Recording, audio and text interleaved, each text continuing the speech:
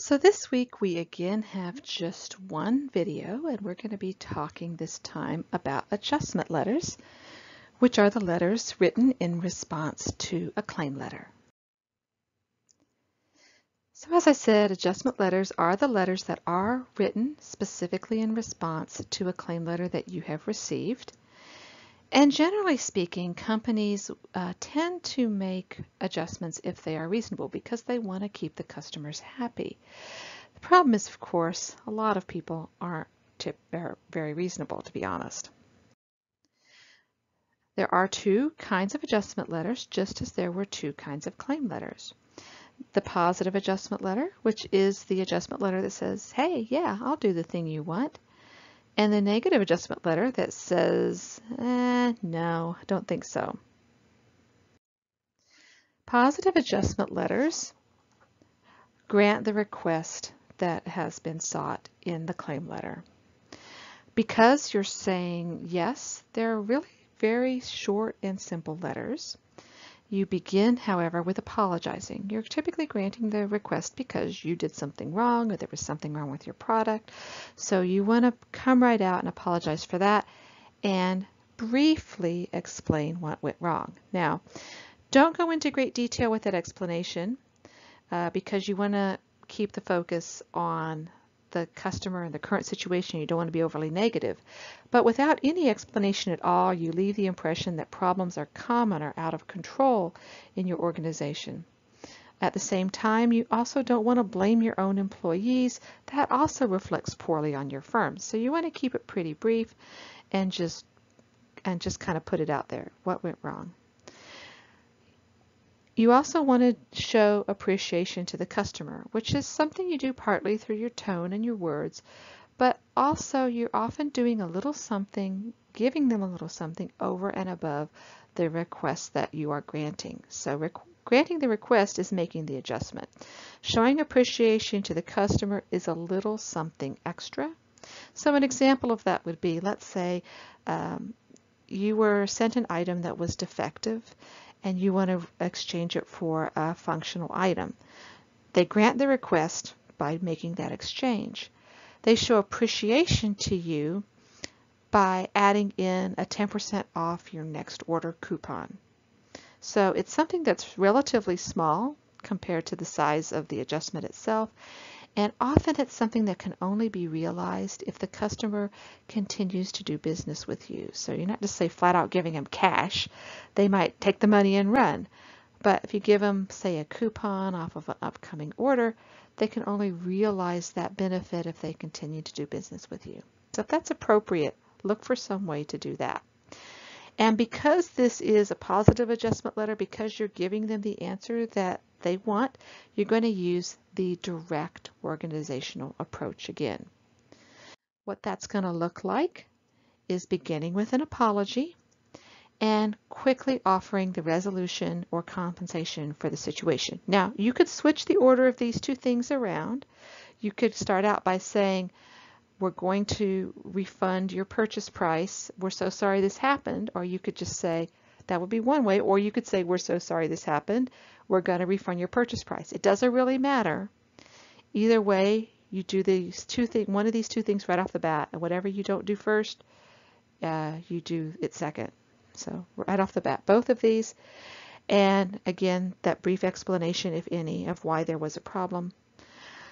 You want to offer some sort of incentive for further business in addition to the adjustment you are making. And just in terms of your tone and your wording, you want to look forward to a future business relationship. So there's a good example of this on page 362 of the textbook. And it illustrates a very short and sweet letter.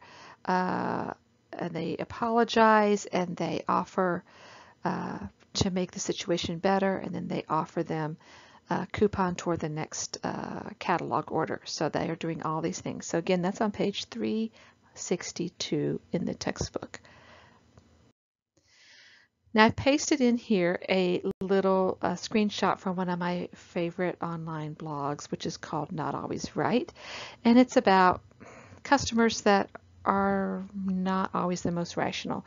Remember, we said before that businesses will generally make a requested adjustment if it's reasonable. So here's an example of someone complaining about a situation in a totally unreasonable fashion. They've called to complain about this business being closed, and the business is open. They received the phone call, and the customer wants to know why they can't be compensated because the business is closed, except the business isn't closed, and it's just kind of crazy, right? So sadly, this is an extreme example, but a lot of times people want things that are unreasonable. And so for that reason, we often have to deliver bad news and refuse claims. This video is linked below in Blackboard Learn, and it talks a bit about delivering bad news. It isn't necessarily in reference to adjustment letters or claim letters, but it's just talking about approaches to delivering bad news to customers and how you can maintain a positive business relationship when you have to tell people things that they really don't want to hear. So it doesn't 100% apply to our situation, but it has a lot of useful tips, so I recommend you give it a read. Now we will be writing a negative adjustment letter for Project 9, and in a negative adjustment letter you will be refusing to grant the requested claim. You won't do that right away, just as in the arguable claim letter you didn't ask for the thing you wanted right away, you worked up to it. In a negative adjustment letter you won't refuse the request right away, you'll work up to it, but it is the key characteristic that makes this negative. Because you do have to persuade them about the situation, to convince them, maybe not that you're right, but at least they shouldn't keep hassling you, you do need to be thorough and persuasive. You need to build a case. You have to assume the recipient is going to be unhappy to hear no. So you have to go in trying to connect with them, trying to explain why you have to say no. They might not be happy, but at least they'll understand in that case. You also want to have a tone that is very diplomatic. You don't want to be insulting to them, even if they were as ridiculous as the customer in that previous slide. You don't want to act like they're an idiot. You want to be kind but firm. You want to make the fact that you're refusing clear, but you do want to be positive and try to maintain the business relationship. And to do all these things, you're going to use an indirect organizational approach. So in this letter, that's going to look like, again, begin with general rapport. You know, you've been very happy they've done business with you all this many years. You appreciate them very much. You want to open, again, being nice, holding out a hand of friendship. Then you also want to outline the facts referring to their original claim letter. Now you're going to do this very briefly. In the claim letter, you are going to kind of outline the chronology of events with some detail. In this sort of repeating of the chronology in the adjustment letter, you're going to be a little bit more brief. You know, you're going to say, I understand from your letter that A, B, and C happened. You're not going to actually have quite as much detail. But what this shows when you do that, it shows that you're not just sending them a form letter. You're responding to their specific letter. You understand what they said. If in some event you didn't understand, you're getting facts wrong, they could contact you again. And you're adding your own understanding of the situation here. So maybe there's things that they don't know that you need to fill them in on. If there are any policies, you're going to want to explain those in a way that is friendly and not condescending. You don't want to, again, treat them like they're dumb because they forgot about this. You know, we're sorry, you only have a 90-day warranty on this product. It's been over 6 months, so this is not something that falls under the warranty. You might even enclose a copy of the warranty. So you're going to want to explain those details. And after you've done all these things, then you will refuse the claim. You'll want to try to close your letter in a way that is positive and helpful. Is there anything that you could do for them? Is there any suggestion you can make? Is there any gesture of goodwill you can give them. So, no, you can't replace the product. It was 3 months out of warranty. But you know what? You could still send them a discount coupon on their next order. Same way as with the previous kind of adjustment letter where you're granting the claim, you still do a little something extra. Here you can't grant the claim, but what can you do? Is there anything you can do? And it just has to be something that is not in the measure of compensation. It's to show appreciation for their continued patronage or their many years of being a valued customer, whatever it is. But it needs to be smaller than the thing that they're seeking. And again, it ideally should be something they can't realize unless they continue doing business with you. So do not look at the letter in our textbook that is a negative adjustment letter. It really takes the wrong approach. What I recommend instead are a couple of different letters. One is the sample bad news letter in our textbook. That is on page 353. It's letter number 15.11. And so it is conveying information that the customer doesn't want to hear in the fashion that we want to see. Also, I have posted a sample letter in this folder in Blackboard Learn that illustrates the approach that I'm looking for. It has comments in the sidelines kind of pointing out the features of the letter. So you'll want to take a look at one or both of those letters. And now let's see, we got some general tips for both kinds of adjustment letters. Remember, an individual took the time to write a claim letter to you. You have a letter from a person. So when you write back, you're writing to that person. Never address an adjustment letter to whom it may concern a valued customer. Nothing would make me feel less valued than being addressed that way. Address the person by name. Remember that even though you're explaining your perspective, you need to have an orientation toward the audience of the letter. So you have to explain things, but don't go into detail about your internal organization's business or politics. Just give them the information they need to understand the situation. And as you do this, you'll want to use a friendly and positive tone. Don't blame the customer. Explain things, especially if you have to refuse, but don't blame. Don't blame your people. Explain what went wrong, but don't make it look too bad. Do something to try to keep the customer's business. So even if you have to refuse the claim, what can you do for them? So look for that opportunity and close. If you are enclosing anything with your document, such as a sample of the contract or a copy of the warranty or a gift certificate or anything, make sure your letter has an enclosure line. So for Project 9, as I have previously indicated, you will be writing a negative adjustment letter. You'll be refusing the claim of the letter you wrote in Project 8.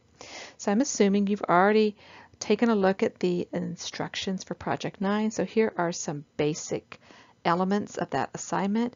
You'll be writing a one-page letter as Jane Breitenbach from the YMCA. So you're pretending to be Jane Breitenbach and you're responding to the letter from Project 8, and you are going to refuse the Academy of American Poets request for an adjustment.